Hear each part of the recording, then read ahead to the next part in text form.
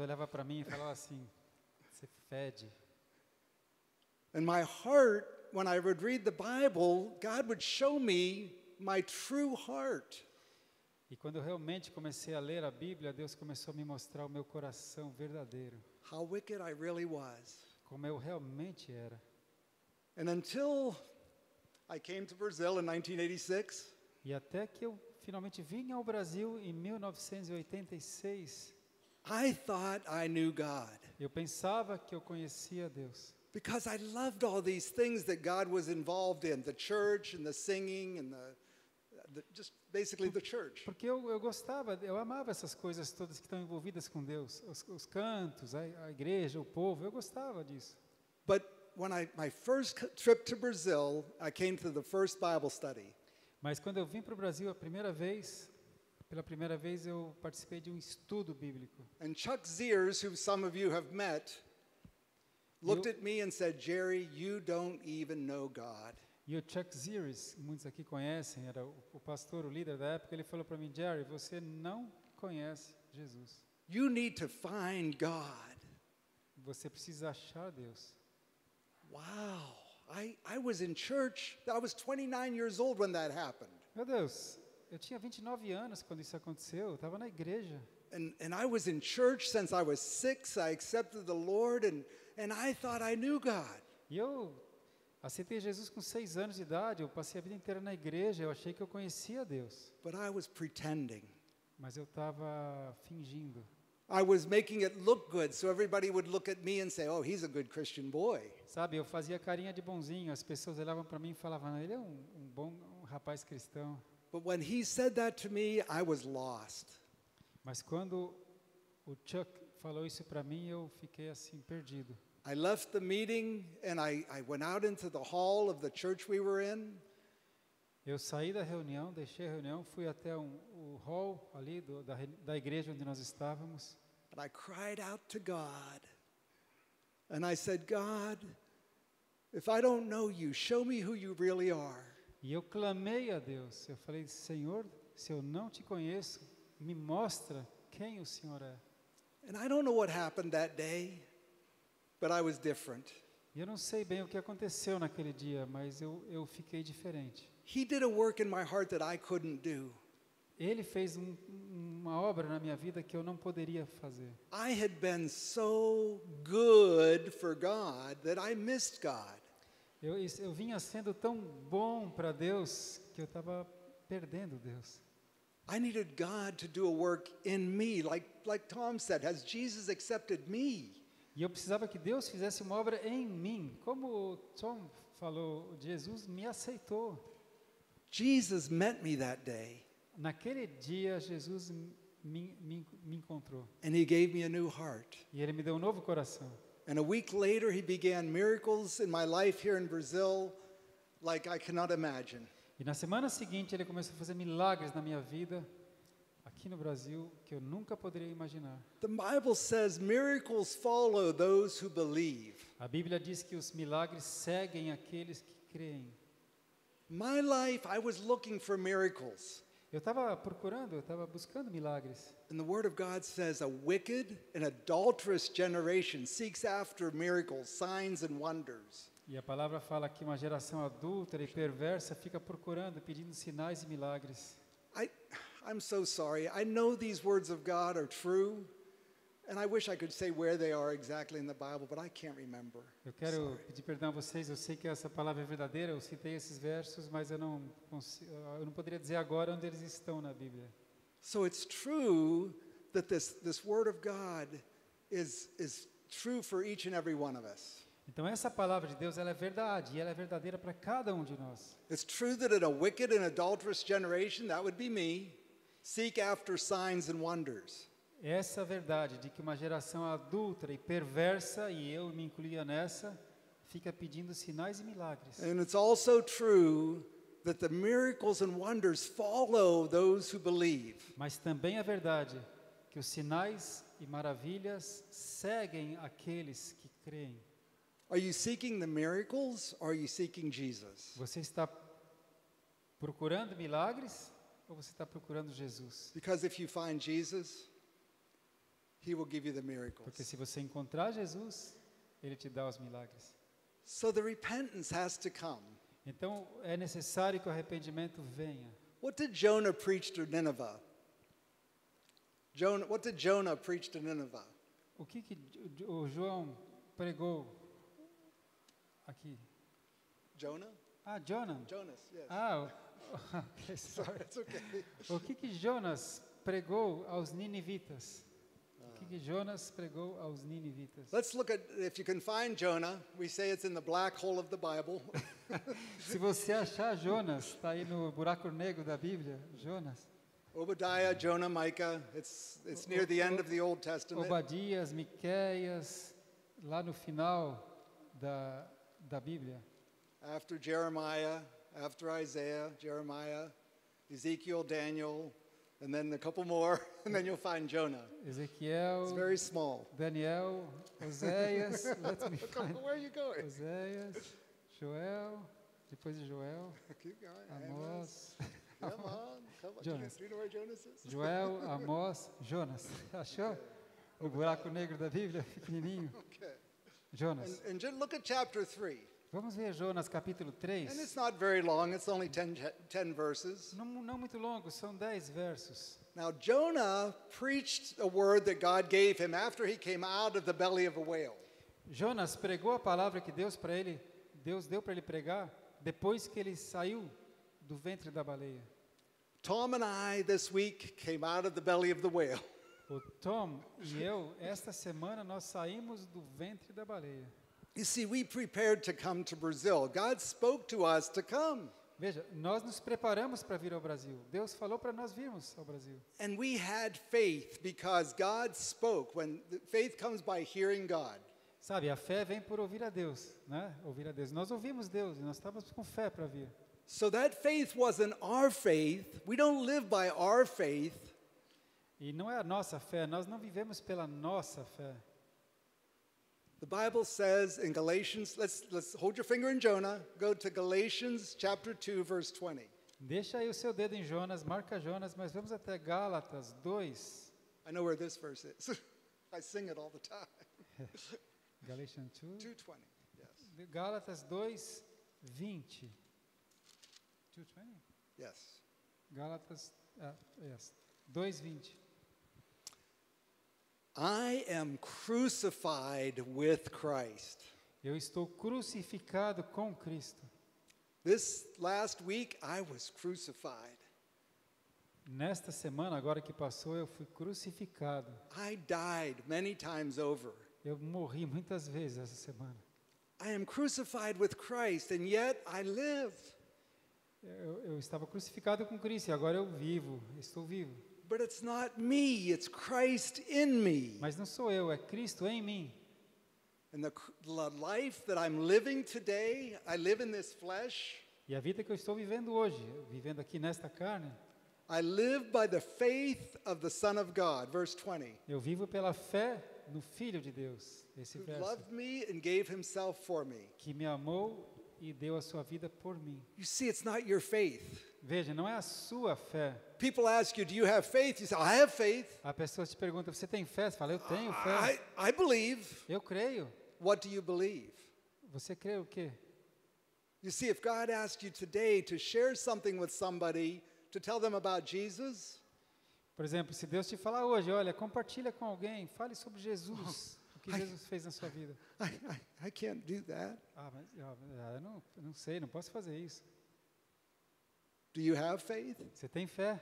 God speaks, He gives you faith, it's His faith.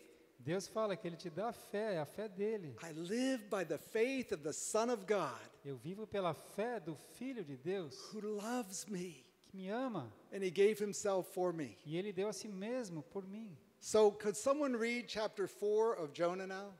Então, aqui em Jonas, Excuse me, chapter 3. Jonas, Wait a minute, não. let me look. Chapter 3. Jonah. not Jonas, Micah. Chapter capítulo 3. 3. Yes. Someone read that loud, the whole chapter. It's 10 verses. Someone? São 10 versos. Alguém gostaria de ler em voz alta? Aí eu vou pedir para você vir até aqui, daí para ler aqui para os outros ouvirem. Alguém quer? Jonas 3. Ah, Okay, come amém. on. Amen. I ask him to read Use the here for microphone. all Okay, I'll give- here. Ah, ok. Right here. Jonas 3, do 1 ao 10. Amém. Jonas 3, de 1 a 10. Yes. Sim. Veio a palavra do Senhor, segunda vez a Jonas, dizendo: Dispõe-te e vai à grande cidade de Nínive, e proclama contra ela a mensagem que eu te digo. Levantou-se, pois, Jonas e foi a Nínive, segundo a palavra do Senhor. Ora, Nínive era uma cidade muito importante diante de Deus, e de 3 dias para percorrê-la. Começou Jonas a percorrer a cidade de caminho de um dia, e pregava e dizia: Ainda 40 dias, e Nínive será subvertida. Até o 10? Os ninivitas creram em Deus e proclamaram um jejum e vestiram-se de panos de saco, desde o maior até o menor. Chegou esta notícia do rei de Nínive, e levantou-se do seu trono e tirou de suas vestes reais, cobrindo-se de pano de saco, e assentou-se sobre cinzas, e fez-se proclamar e divulgar em Nínive, por mandato do rei e seus grandes: nem homens, nem meninos, nem bois, nem ovelhas provém coisas alguma, nem os levem ao pasto, que bebam água, mas sejam cobertos de pano de saco, tanto os homens como os animais. E clamaram fortemente a Deus, e se converteram cada um do seu mau caminho e da violência que há nas suas mãos.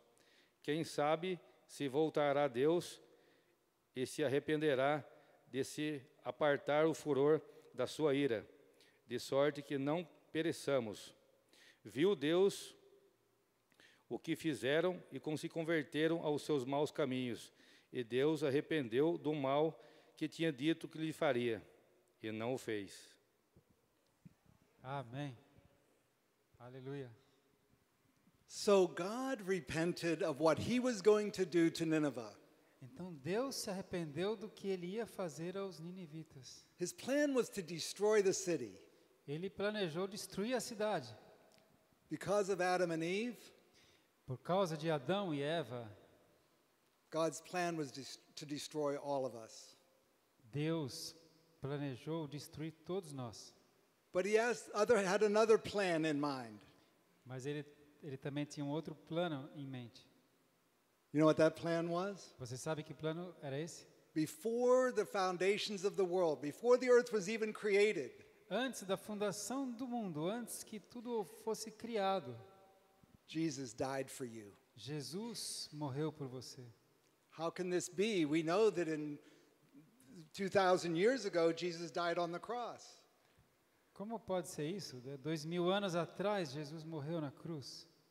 But before the foundations of the world, Christ died for you. Mas antes da fundação do mundo, Cristo morreu por He você. made a way for you to get back to God. Deus preparou uma maneira de trazer a gente de volta para Ele. He made a way through Jonah, a guy who ran from God.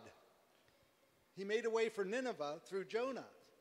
Deus preparou uma maneira de livrar Nínive He was através do Jonas. He was just a man like you and me, O Jonas era um homem como você e eu. and God spoke to him, E Deus falou para ele. and he ran from God. E ele fugiu de Deus. Maybe if I get on this boat and go the opposite direction from Nineveh, I won't have to do what God said. Ele pensou assim, talvez, essa é a história, você conhece. Ele falou, talvez se eu entrar num navio e for na direção oposta de You can't Nínive, run from talvez God. Deus se esqueça de mim. You can't run from God no matter how hard you try. Mas sabe, você não tem como fugir de Deus, por mais que você tente. And when God is speaking to you about something and you run, he makes it very difficult on you till you say, "Yes, Lord."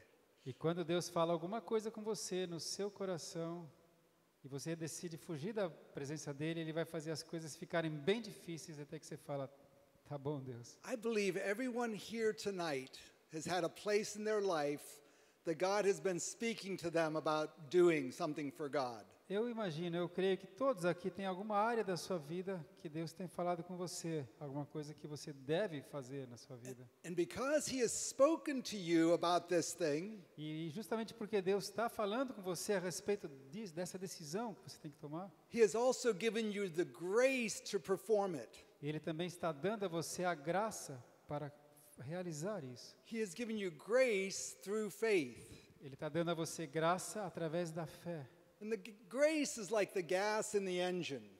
A graça é como se fosse o combustível no motor. You can have the engine, which is faith, and have no gas, and you can't do anything. Você pode ter o motor, que é a fé, mas se você não tiver a graça, você não consegue fazer nada. But you put the gas in the engine, you put the grace in with the faith, Quando você põe o combustível no motor, quando você junta a graça com a fé, and I can do all things through Christ who strengthens me. eu posso realizar todas as coisas através de Cristo que me fortalece. So that thing that God's speaking to you about, Então, essa questão que Deus vem falando com você, don't run from God. não fuja de Deus. He put this thing in our hearts to come to Brazil this year. Ele colocou essa coisa no meu coração de estar aqui no Brasil, de novo. And I prayed that God would bring me back. E eu orei para que Deus pudesse me trazer de volta. Because God meets me here in a special way. Porque quando eu estou aqui, Deus me encontra de uma maneira especial.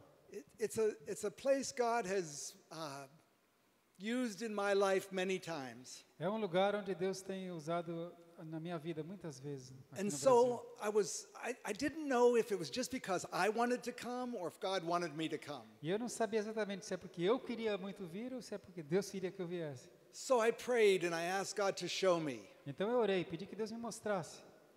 And I'm part of a board of men that come together called Jesus' Life Ministries. Nós estávamos ali na reunião da diretoria do nosso ministério, chama-se Jesus é Vida.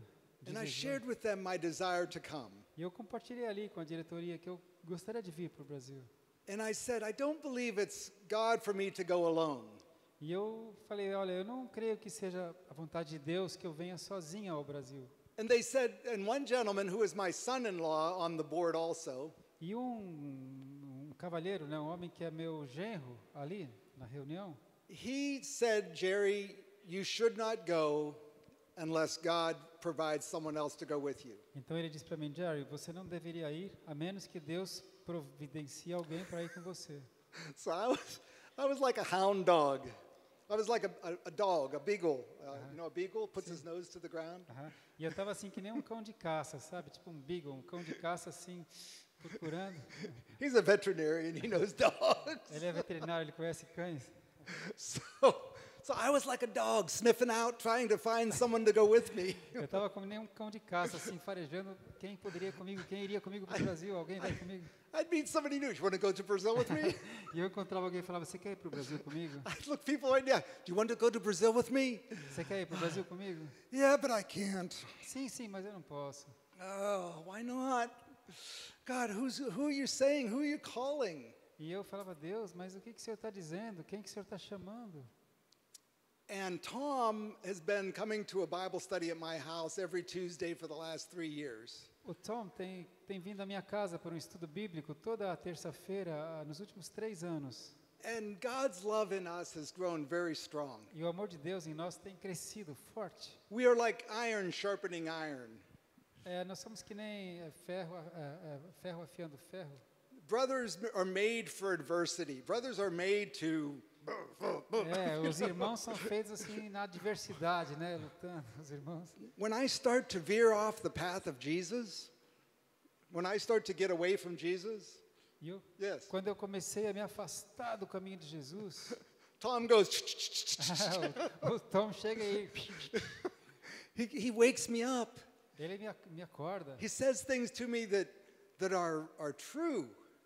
Ele fala para mim coisas que são verdadeiras. And they're spoken from God through Tom. E eu vejo que é Deus falando comigo através do Tom. So I'd ask Tom probably 5 times if he would go with me.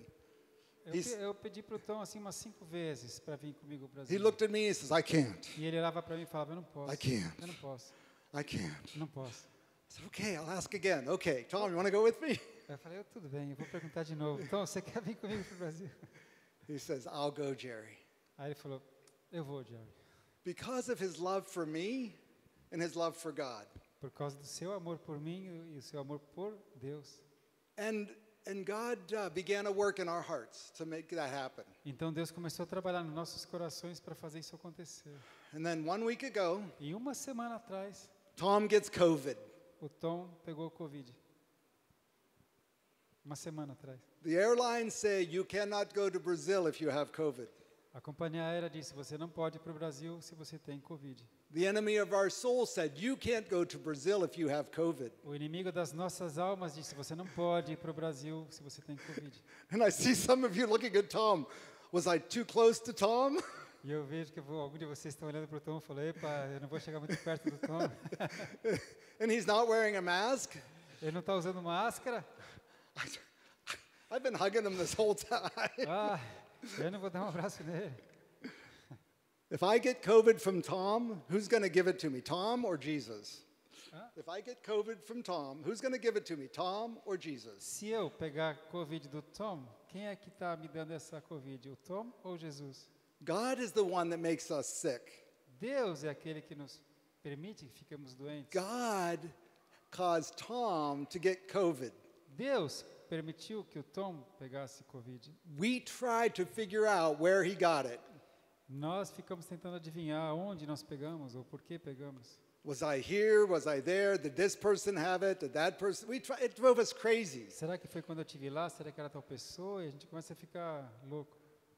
God said, it doesn't matter. I gave it to you. Deus fala, não importa, eu dei para você. That God might be glorified. Para que Deus possa ser glorificado. He got sick on Tuesday, and on Monday, Tuesday and Wednesday, he thought he was going to die. Ele ficou doente na segunda-feira. Terça e quarta ele achou que ia morrer. Is it okay if I finish the testimony? Tudo bem se eu terminar o seu testemunho? Okay. So he was very, very sick. Então ele ficou muito doente. And with my experience with COVID, I had COVID a long time, 2 years ago. E pela minha experiência, eu tive Covid 2 anos atrás. And I was sick in a bed for 3 weeks. E eu fiquei doente na cama por 3 semanas. I could breathe okay, but my mind was unclear. Eu respirava bem, mas a minha mente estava embaçada, confusa. I didn't know if I would ever think right again. Eu nem sabia se eu ia conseguir pensar corretamente novamente. But as you can see, I hope I'm making sense tonight. Mas como você vê, parece que eu tenho bom senso hoje, né? Eu tô Only by the grace of God. só pela graça de Deus. So Tuesday and Wednesday, Tom is very sick. Então, terça-feira e quarta-feira o Tom estava muito doente. And he called me up. He says, Jerry, the trip's off. I can't go. Então o Jerry falou o Tom me disse, olha, Jerry, Because he a went- viagem está fora de questão, eu não posso ir. Because he went on Tuesday and got a test for COVID, and they said, you have COVID. He went on Tuesday last week, a week ago. Então, e uma semana atrás a gente foi lá, ele fez o teste na terça-feira e deu positivo. Eles falaram, você não pode ir. There's specific guidelines on the Brazil website. You cannot come to Brazil if you test positive for COVID within 2 weeks. Tem regras no site brasileiro que fala claramente, você não pode entrar no Brasil se você tiver Covid. Por 14 dias você não pode. Unless you get a negative test before you leave. A menos que você tenha um teste negativo antes de você viajar. Oh, Lord, is there a chance? Senhor, essa é a nossa chance, Senhor. We had to have a test 24 hours before we came before we could get on the plane. A gente ia ter que fazer um novo exame 24 horas antes de embarcar. A gente And tinha they que fazer- told Tom when he got tested the first time, it will stay in your blood for 90 days. E eles falaram para o Tom, olha, como o seu teste deu positivo, esse vírus vai ficar no seu sangue por 90 dias. So we prayed for a miracle. Então nós oramos por um milagre. That God would test him negative on Monday, just 3 days ago. Que Deus fizesse ele testar negativo segunda-feira, agora, anteontem. Because the guidelines said if you test negative within 24 hours, you can go. Porque eles embarcaram ontem, né? Chegaram hoje. Então, anteontem, eles iam fazer o teste e tinha que dar negativo, para daí ele poder embarcar. So we had many people praying for us. Alex and others, did you pray here? Yes. Okay. E nós tínhamos muita gente orando por nós, inclusive aqui. We asked people to pray that Tom would have a negative test. A gente orava para que Deus fizesse que o Tom tivesse um negativo, um resultado negativo. We were telling God how we wanted him to work.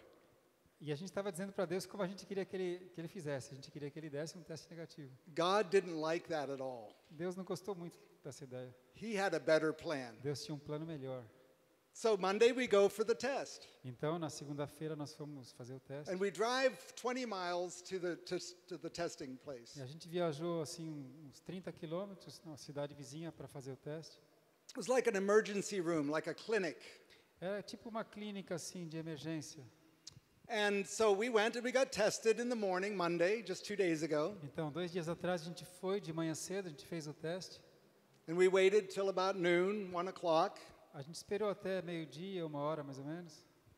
And they called and said that my test was negative. E eles ligaram e disseram que o meu teste estava negativo. Hallelujah, because my wife had COVID last week also. Aleluia, porque a minha esposa teve Covid semana passada. And now I could not get COVID from my wife, that's a miracle. E eu poderia ter pego da minha esposa, mas então já foi um milagre, eu estava negativo. It's because they say that it's very contagious. É, porque eles falam que é muito contagioso, né? But Tom called me and he said, I can't go. Mas o Tom me ligou e disse, eu não posso ir. My test came back positive. Meu teste voltou positivo. Oh God, what were you saying? Deus, o que o Senhor está dizendo? Did I miss you, Lord? Será que eu não entendi alguma coisa, Deus? Was I walking by faith? Was I hearing God? Eu estava andando por fé, eu achei que estava ouvindo o Senhor. Or was I walking by my desires? Ou será que eu estava caminhando pelo meu desejo? I believed God was speaking to me, and I did not have peace when He told me that we could not go. Eu acredito que Deus estava falando comigo, então eu não senti paz quando Ele me falou que Ele não podia ir. But my personality is very compulsive. I do things right now. A minha personalidade é ser muito compulsiva, eu faço as coisas agora. I see what needs to get done, and I get it done. Eu vejo uma coisa que tem que ser feita e eu faço a coisa. Okay. Yeah. Okay. I'll get there. Okay. Very good. So right away, because he was tested positive, in my mind I said, there's no way we can go. Então, assim, quando eu soube que ele tinha testado positivo, na minha mente já veio aquilo assim, bom, não tem como ir. So I called the airlines, or actually it was Travelocity. Já na mesma hora eu liguei para a companhia aérea, que a gente tinha comprado a passagem. And I canceled our tickets. Cancelei nossos bilhetes. That was Monday. Isso foi na segunda-feira. We were supposed to leave Tuesday. A gente ia viajar na terça. So back up the story a little bit. After Tom almost died Tuesday and Wednesday. Então, para encurtar bem a história, depois que o Tom quase achou que ia morrer, né, na semana passada, terça e quarta-feira passada, the Lord took away all of his symptoms on Thursday, Friday, Saturday, Sunday, and Monday. Deus tirou todos os sintomas na quinta, sexta, sábado e domingo. And he told them that at the place where we got tested for COVID. He told them. E quando a gente foi lá na segunda-feira fazer o teste, ele contou isso para os médicos. There's another part of the law that we forgot. Tem uma outra parte da lei que nós esquecemos. We didn't forget, but we just thought it was impossible. We didn't forget? We didn't forget, we just thought it was impossible. The part of the law that we left out. There was a part of the law, the Ah, the government. The government. Ah, tem uma parte da lei do governo brasileiro que nós tínhamos esquecido. Quando a gente falou que é impossível, se der positivo é impossível, mas tem um detalhe na lei que a gente tinha esquecido. It says if you get a letter of certification from a doctor that says you have no symptoms and have not exhibited symptoms for 5 days, you can go to Brazil. Tem um detalhe que diz lá no site brasileiro que diz assim, se você tiver um atestado médico que confirme que você não teve nenhum sintoma nos últimos 5 dias. So Tom, before I knew this, when he got his negative or positive test, Então, antes que eu soubesse disso, né, quando ele teve o segundo teste positivo, he said, well, could the doctor make me out a letter certifying that I'm symptom free? ele disse, se o médico me desse uma carta de que eu estou livre de sintomas, And I didn't know Tom had done that. e eu não sabia que o Tom tinha dito isso para o médico. Okay, so we received a call that said I was negative, he was positive. Então, recebemos um telefonema que falava, eu estou negativo e ele está positivo. And we thought it was impossible for us to come. E pensamos, é impossível ir para o Brasil. So I canceled the tickets. Cancelei os tickets, os And bilhetes. it was 20 miles, which is about 25 kilometers, 25 quilômetros para ir lá naquela cidade de novo. for me to drive and receive the actual paperwork that said that we were negative and positive. Eu poderia lá andar 25 quilômetros para ir lá pegar o papel para ver que está escrito que eu estou negativo e ele está positivo. Why would I do that? Why would I go pick up the paperwork if we already knew the answer and we couldn't go? Para que eu iria até lá pegar um papel para saber o que eu já sabia, né? Que a gente não ia poder ir. You know, to be honest with you, I didn't know it was an unction from God. I did not know I was being unctioned of God. Para falar a verdade, eu não sabia, não sentia que eu estava na unção de Deus. But the people at the emergency room were so nice and so thoughtful and so helpful to us. I did not want to slap them in the face saying, you did all this work and now we're not going to pick up the papers. Mas sabe, aquele pessoal que atendeu a gente, que fez o teste do Covid, eles foram tão atenciosos, tão gentis, que eu pensei assim, eu não vou dar um tapa no rosto deles e de não ir lá pegar o exame. O normal era ir lá e pegar o exame. Então eu fui por educação pegar o exame, porque eles foram tão educados comigo. So after I canceled our tickets, I got in my car and I drove to the hospital. Então depois que eu cancelei nossos bilhetes, a gente não vai mais, eu dirigi, fui lá 30 quilômetros para pegar o papel. And I went in and I got the paperwork from the lady at the helper, the receptionist. Eu cheguei lá na recepcionista, né, peguei o documento. And she said the strangest thing. E she said the strangest thing. Ela falou uma coisa estranha. She said, you two men have a really nice trip to Brazil. Ela disse assim, vocês dois façam uma boa viagem ao Brasil. Said, we can't go to Brazil. He tested positive. Eu falei, não, nós não podemos ir para o Brasil, a gente testou positivo. What was she saying? O que ela está dizendo? So I went to my car and I sat down and I looked at the paperwork. Então eu entrei no carro, peguei o papel. And the doctor had taken time to write out a beautiful letter. E o médico gastou um tempo para escrever uma carta linda. I don't have it right with me. It's, I think have. do you have a copy of it? On your phone. Yeah, I sent it to Alex. Just a minute, he's going to look it up here. There's one line here that just... Eu vou ler uma linha que ele mandou. A gente estava aqui no culto, segunda-feira à noite, e recebeu esse comunicado dele, porque a gente já sabia que ele não vinha mais, né? E aí eu recebi esse aqui do Jerry. Jerry, where are you? I think it might have been...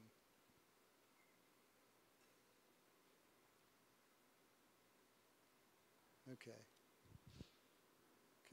Yeah, very good. So it was an extensive letter, but this is the last line. O médico gastou tempo de fazer uma carta grande, mas eu vou ler só a parte final. Thank you for being patient with us, because this is the miracle that God did. Obrigado por estarem sendo pacientes comigo, porque esse aqui é o milagre que Deus fez. And he talked about how Tom had COVID the week before, but he showed no signs recently. Aqui o médico descreve como o Tom teve Covid semana passada, descreveu os sintomas que ele teve. And this last sentence says, the patient, Thomas Perrin, is medically cleared to travel on the 14th of 2023, 14th of March. E aí o médico termina assim, o paciente Tom Perry está livre, está limpo, permitido para viajar no dia 14 de março de 2023. Without physical or medical restriction. Não tem nenhuma restrição física nem médica. Because he is no longer displaying a communicable, contagious, or infectious disease state. Porque ele não tem mais nenhuma doença infecciosa ou contagiosa,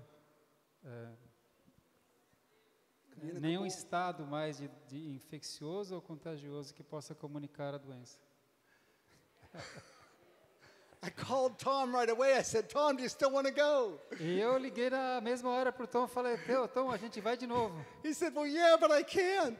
Ele falou, mas eu não posso. I said, yes, you Eu can. falei, não, você pode. He says, no, I can't. Ele falou, não posso. I said, yes, you Eu can. falei, você pode. He said, it's impossible. Ele falou, é And impossível. I said, no, God, nothing's Eu impossible. falei, não, para Deus nada é impossível. And I read him the letter. E eu li a carta para ele. And I said, Tom, do you still want to go? E eu falei, Tom, a gente ainda precisa ir. He said, yeah, I'll go. Você ainda quer ir, Tom? Ele falou, sim, eu quero. Wow. But I just canceled the tickets. Mas eu cancelei os bilhetes aéreos. Now what do I do? E agora o que eu vou fazer? So I went home. Então eu fui para casa. Because of my impulsiveness, we lost some money. Por causa da minha impulsividade, eu perdi um certo dinheiro. But Travelocity was gracious to give us a credit towards another ticket. Mas essa companhia aérea foi assim afável e permitiu que a gente guardasse esse ticket para uma próxima viagem. But in my heart, I didn't want to use that credit. Mas no meu coração eu não queria usar esse crédito futuramente. And so I went online and through Air Canada. Então eu entrei no site da Air Canada. Why anyone would go north to come south is like... Imagina, o Canadá é o norte dos Estados Unidos, eu queria ir para o sul, mas eu entrei no site da Air Canada. Yeah, but I called Air Canada and the same tickets we had before, I purchased again. E aí eu entrei lá no Air Canada e o mesmo ticket que a gente tinha, do mesmo voo, tinha lá no Air Canada. I just thought they would have the tickets because I just canceled them an hour before. Eu pensei que eles talvez tivessem aquela passagem ainda porque eu tinha cancelado uma hora atrás.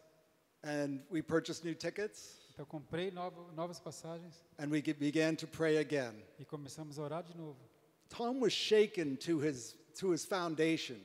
O Tom ficou abalado no seu alicerce. Somehow God gave me peace De alguma maneira Deus me deu paz, that we were going to get here. que a gente ia conseguir estar aqui. So we brought this letter, Então a gente trouxe essa carta, ready to show it to whoever asked for it. pronto para mostrar a carta para qualquer um que And pedisse pra gente. I was almost to the point of we had the law written out on our phones. We had the law ready. A gente deixou no nosso telefone celular gravado a mensagem lá do governo brasileiro que falava desse detalhe. Eu estava para mostrar para qualquer um e estava com a carta para mostrar. The law said if a doctor cleared him to go, he could go.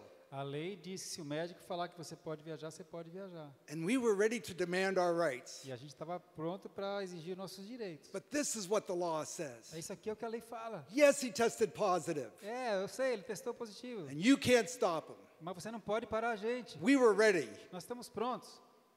But God had a better plan. Mas Deus tinha um plano ainda melhor de novo. We went through tickets in Pittsburgh. Lá em Pittsburgh, a nossa cidade, nós fomos para a We bilheteria lá. arrived in Toronto Nós chegamos em Toronto, no Canadá, 3 hours late. 3 horas depois. We ran a long ways to the next plane. Nós tivemos que correr muito para chegar no próximo voo. A gente ia perder o voo. And I've flown a lot, and I know this is not, the airlines do not do this. They do not do this. A companhia aérea não espera a gente, sabe? Você sabe, né? Se você está atrasado para o voo, acabou o embarque.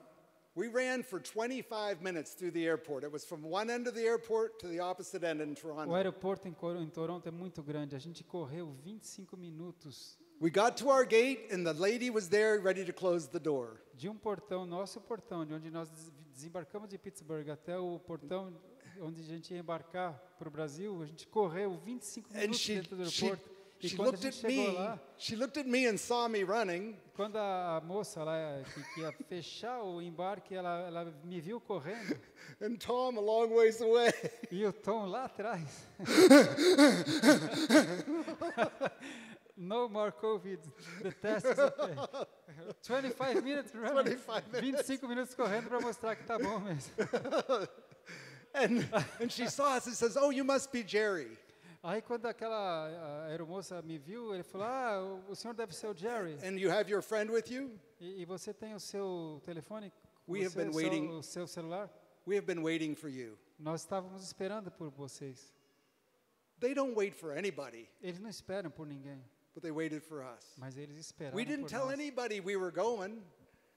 Somehow they found out we were on our way. We don't know. A gente não sabe como, da onde surgiu isso, que eles ficaram esperando a gente chegar. You have no idea how on that run for 25 minutes, you have no idea how many times I wanted to stop and say, would you please call ahead, please call ahead, please call ahead. Eu não sei quantas vezes no caminho, nesses 25 minutos correndo, eu parei em alguns lugares e falei, por favor, você pode ligar, você pode avisar, mas But God wouldn't let me. Mas Deus não me permitiu, não achava ninguém. Because he wanted to prove to us Mas Deus não permitiu, porque Deus queria provar a gente de novo. that he wanted to bring us here. Que Deus é que trouxe a gente aqui. You see, we want the miracles of God.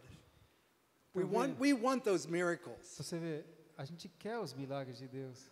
But I don't think any one of you wants the fire that we went through. Mas eu não acho que alguém queira o fogo que a gente entra para ter o milagre. We were shaken inside. Did I miss God? What are you saying, God? What are you doing? A gente foi abalado dentro da gente. A gente falou, Deus, o que o Senhor está fazendo? O que o Senhor está desejando? O que está acontecendo? We were, the foundation, the Bible says he will shake the foundation. A Bíblia fala que Deus vai abalar as estruturas. And he shook our foundation. Our foundation was we were hearing God. E a nossa estrutura foi abalada. A gente falou, será que a gente está ouvindo Deus? Were we really hearing you, God? A gente está mesmo ouvindo o Senhor, Deus? The confirmation is us standing here today. Yes, we were hearing A God. confirmação somos nós aqui hoje. Sim, nós estamos ouvindo Deus. You see, we could have stayed home. We could have stayed. It would have been easy for us to say, God didn't make a way. Você vê, a gente podia ter ficado em casa. Seria muito mais fácil para a gente falar, não, tudo bem, Deus tem outra coisa. And melhor. guess how many people asked to see that letter? We went through maybe 7 or 8 checkpoints along the way. 7 or 8 times we were checked, our documents were checked. Veja, 7 vezes, desde que nós saímos da Pensilvânia, 7 vezes oficiais checaram nossos documentos. Just take a guess how many times they asked us for that letter. Agora eu devo te falar uma coisa, você imagina, sabe quantas vezes eles pediram para a gente mostrar essa carta? How many of you think 7? Quem acha que foram 7 vezes? 6, 6, 5, 5, 4, 3, 2, 1, 4, 3, 2, 1? 0. Zero. Not one person asked us to look at that letter. Ninguém quis ver a nossa carta. I want to show the letter. So I want to show you. Eu quero mostrar. Ninguém quis ver a carta. You have to let us in. I know the law. Você tem que deixar a gente entrar, eu conheço meus direitos. No, God went before us. Mas Deus foi na frente. He made a way for us to come. Ele veio, arranjou um jeito He da gente vir brought para us cá. here. Ele trouxe a gente aqui. Because Jesus loves you. Porque Jesus te ama. He wants to work in your hearts. Jesus quer trabalhar no seu coração. And he's asking you where you've missed him. E ele Examine your hearts. está perguntando para você aonde foi que você falhou com ele, onde que você And perdeu whatever ele de God vista. is saying, Veja no seu repent. coração. Repent. E o que Deus fala para você é se arrependa, veja onde você caiu, onde você me deixou. This is repentance. This is repentance. Isso é arrependimento.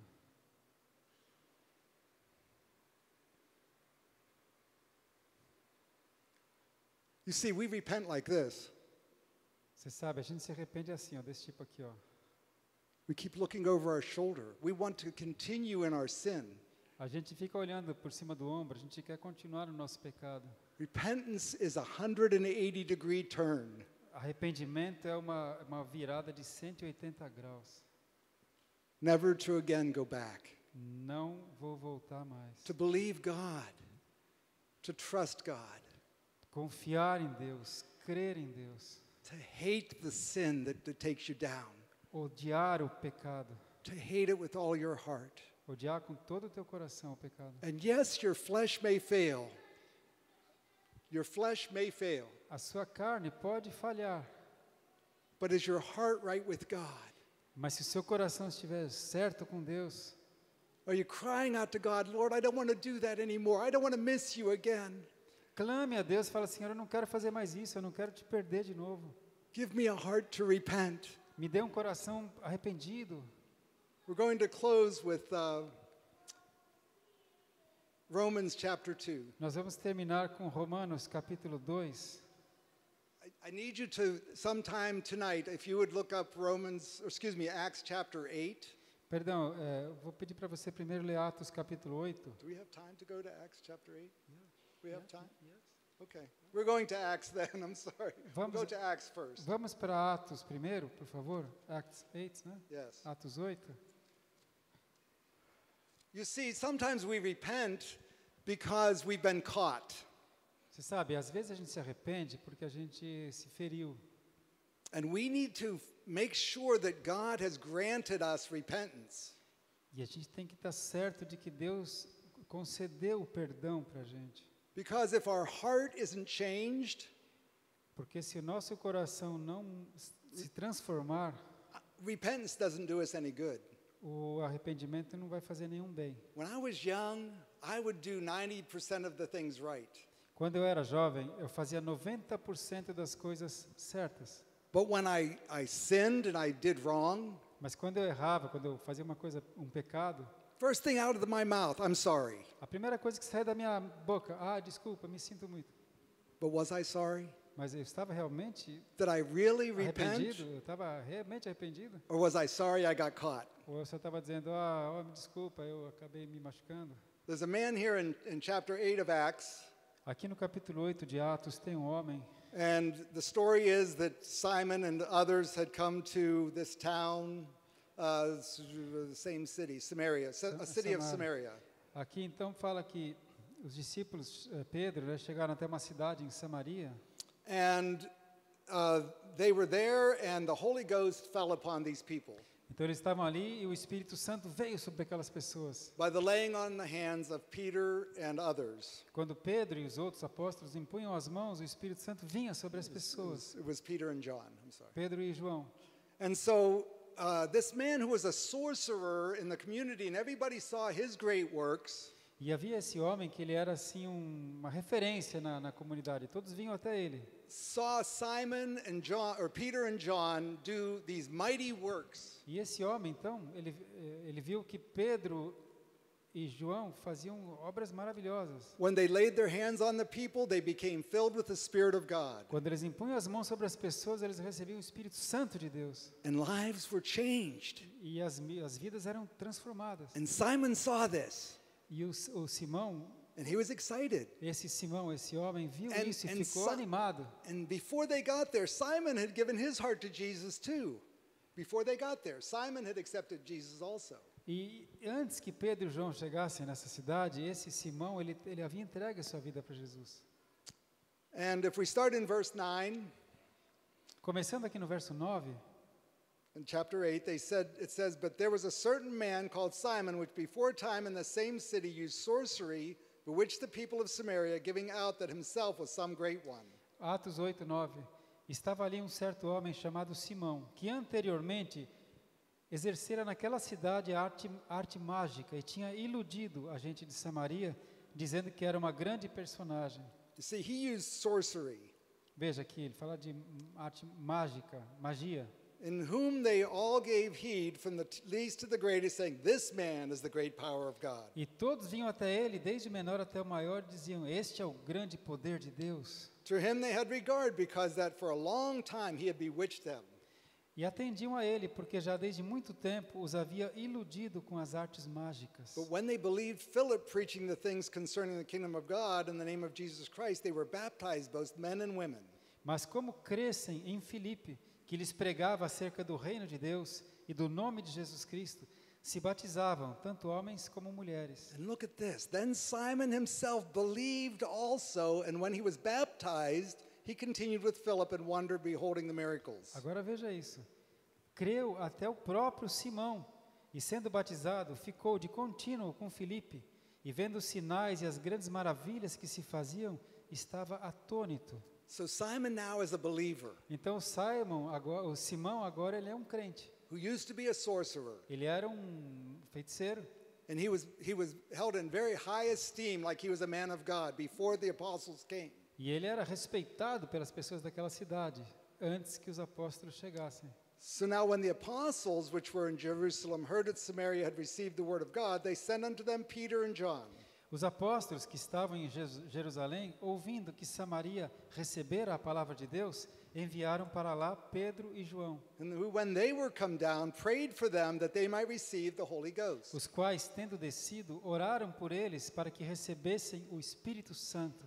For as yet he was fallen upon none of them, only they were baptized in the name of the Lord Jesus. Porque sobre nenhum deles tinha ainda descido o Espírito Santo, mas somente eram batizados em nome do Senhor Jesus. Then they laid their hands on them and they received the Holy Ghost. Então lhes impuseram as mãos e receberam o Espírito Santo. Can you imagine Simon here? He was held in very high esteem. Você veja, imagina o Simão agora. Ele era altamente conceituado na cidade. In all of his life, he was using sorcery to bewitch the people, to just make them believe he was really doing the right thing. E a vida toda ele usou magia para enganar as pessoas, para fazerem acreditar que ele era And now poderoso. believes in Jesus Christ. E agora ele crê em Jesus. And so he is one of them.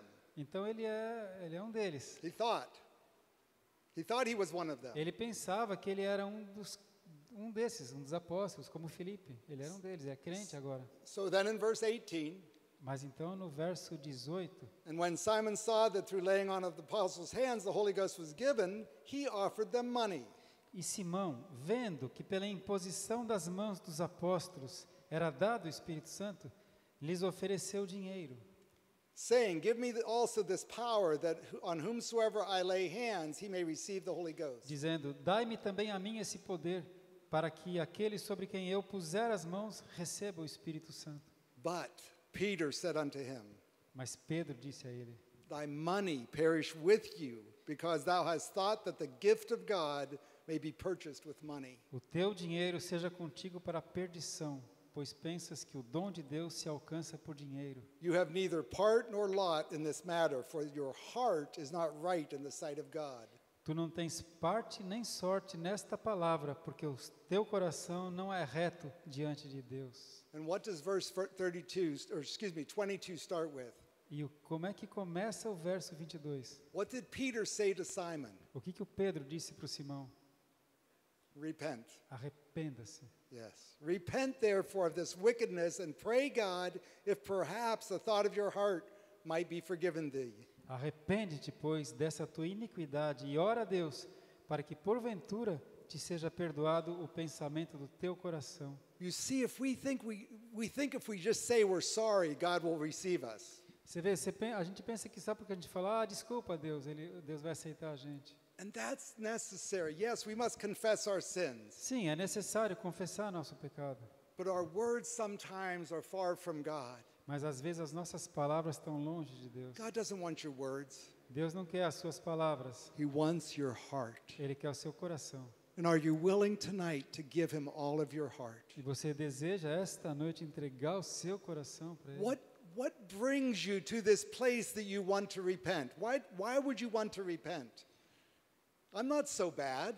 Quando você vem a este lugar, você precisa se arrepender do quê? Eu não sou tão mal assim. Look at Romans chapter 2. Então vamos para Romanos capítulo 2.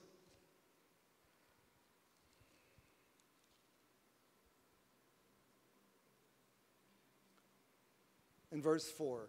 Romanos 2, 4.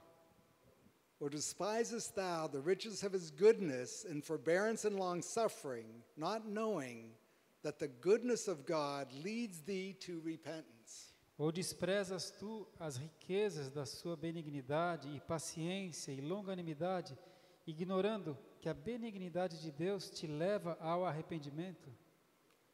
When you're in the Word of God, when you are in the Bible, Quando você está na palavra de Deus, and the Bible is in you, e a palavra de Deus está em você, you see all through the pages the goodness of God. você vê em todas as páginas, você percebe a bondade de Deus. How the people over and over blasphemed God. Como as pessoas todo o tempo blasfemam a Deus. And God gave them a space of repentance. E Deus lhes dá um tempo de arrependimento. And if they turn towards God, E se eles se voltam novamente para Deus, He turned towards them. Deus se volta para eles. If they repented like this, Se as pessoas realmente se arrependem desse jeito aqui, he turned towards them and met them in that repentance. Deus se volta para ele e lhe dá o arrependimento. Or if they were like the Israelites in the wilderness Ou como os israelitas lá no deserto, and kept looking back to Egypt, eles ficavam olhando lá para o Egito, where they had all of the good food that they liked. porque ali no Egito eles tinham a comida que eles queriam. You notice it talks about the leeks and the onions and all of the vegetables. Sabe, ali fala sobre cebolas e batatas e todos os vegetais que eles tinham no Egito. You see, in the wilderness, they didn't have time to grow that. Lá no deserto eles não tinham tempo para que crescessem os vegetais. All they had was the manna from God. Tudo que eles tinham no deserto era o maná de Deus. And they loathed the manna from God. They hated that manna. E eles amaldiçoaram, desprezaram o maná de Deus. They hated it because it was the same thing every day. E eles odiaram, porque era a mesma coisa todo dia, o maná. But the Bible says, if any man is in Christ, Mas a Bíblia diz, se qualquer homem que estiver em Cristo, he is a new creature. é uma nova criatura. Old things are passed away. Todas as coisas já passaram. All things have become new. Todas as coisas se tornam novas. What's new in your life today? O que é novo na sua vida hoje? Is there something new today? Every day there should be something new. Tem alguma coisa nova na sua vida hoje? Todo dia deve haver alguma coisa nova. That newness comes when we get in the Word of God, Essa novidade acontece quando a gente entra na palavra de Deus and the Word of God gets in you, e a palavra de Deus entra em você and you repent, e você se arrepende. and you ask God to change you. E você pede a Deus para mudar você. And you know what? E sabe? You may not see it today, Você pode ser que não perceba hoje isso, but He is changing you. mas Ele está te mudando. He'll give you a new heart. Ele vai te dar um novo coração. Tonight I'd like to ask you, Nessa noite eu quero perguntar para do você. you want to get closer to God? Você quer chegar mais perto Do de you want to Deus? walk closer with Jesus? Você quer andar mais perto de Jesus? We would like to pray with you tonight. Eu quero orar com você essa noite. Repent. Arrependa-se. Turn to God. Volte-se para Deus. I'm no different than you. I have to repent every day. Eu não sou diferente de você, eu tenho que me arrepender a cada dia. If I'm listening for God, Se eu ouço a Deus, He wants all things new. Ele quer todas as coisas novas. All things. Todas as coisas. Holding nothing back. Não segurando nada lá para trás. Turning from my flesh and my desires Me voltando da minha carne, dos meus desejos and giving my life to Jesus. e dando a minha vida para Jesus. If you want to give your life to Jesus, Se você quer dar sua vida para Jesus. you know, the Bible says to love the Lord thy God Sabe, a Bíblia fala que o amor do Senhor Deus, with a little bit of your heart. if you love, If you love the Lord with a little bit of your a heart Bíblia diz, se você ama a Deus com um pouquinho só do seu coração, and a little bit of your soul, um pouquinho da sua alma, a little bit of your mind, um pouquinho da sua mente, this is the commandment of God. esse é o mandamento de Deus. That's a lie. Mentira. And that's where we live.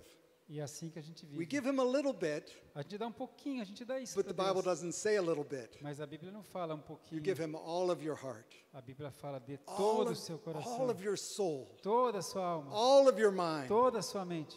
all. And you know, I think I do that. Today I did that. This morning I did that. Sabe, esta manhã eu fiz isso. And God showed me what all was today. E Deus me mostrou o que tudo seria representado hoje. But tomorrow, Mas amanhã He's asking for more. Ele vai pedir mais. But how can I give more if I've given all? Mas como é que eu posso dar mais a Ele se eu já dei tudo? And God says, what about this? E Deus fala, e isso aqui, ó. And what about this? E isso aqui. He's putting His finger on parts of your heart and your mind and your soul that you don't even know yourself. E Ele começa a colocar o dedo dele em algumas partes da sua mente, do seu coração e da sua alma que você nem sabia que existiam. You know why He does that? E sabe por que Ele faz isso? Because He loves you. Porque Ele te ama. He cares about your eternity. Deus se preocupa com a sua eternidade. He wants to change your life for eternity. Ele quer transformar a sua vida para a eternidade. So if you want to pray, Então, se você quer orar, come and we'll pray with you. vem aí, eu vou orar com você. Tonight, give Him all of your heart, Essa noite, entregue todo o seu all coração, of your mind, toda a sua mente. and we would like to pray with you. E nós gostaríamos de orar com você. Because when God speaks, Porque quando Deus fala, we need to respond. nós temos que responder. And not harden your heart as in the provocation when they provoked God in the wilderness. A palavra fala que os israelitas provocaram a Deus no deserto. I can see in your eyes Eu posso ver nos seus olhos that God is speaking to some of you. que Deus está falando com alguns And if de He's speaking, vocês. answer the call. E se Ele fala, responda ao chamado. Come to Jesus. Venha a Jesus. And let Him do the work. Deixa que Ele faça a obra. Give Him your heart Dê a Ele o seu coração. today. Hoje, Let's pray. vamos orar. If you want to come, come. Se você quer vir, venha. A willing heart Coração and desejoso a willing mind. e uma mente desejosa. Amen. Vamos ficar de pé, irmãos? Jesus, come. Você pode apagar um pouquinho algumas luzes Jesus, come. para que você possa meditar nessa palavra. I'm sorry?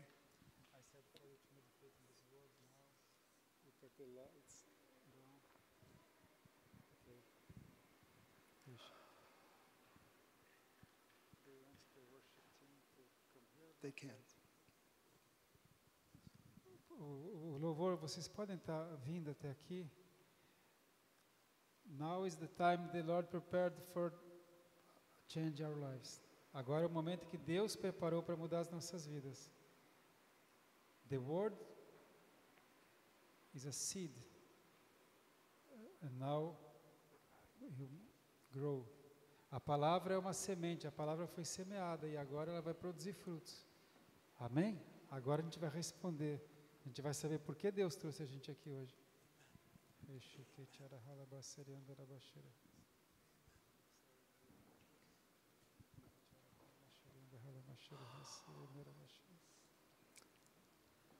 Lord Jesus, thank you for the Word of God. Oh Senhor Jesus, obrigado pela palavra de Deus. Lord, work in every one of us. Senhor, trabalhe em cada de nós. Take all of our heart, Pegue, tome nosso coração, all of our soul, toda a nossa alma, and all of our mind. toda a nossa mente.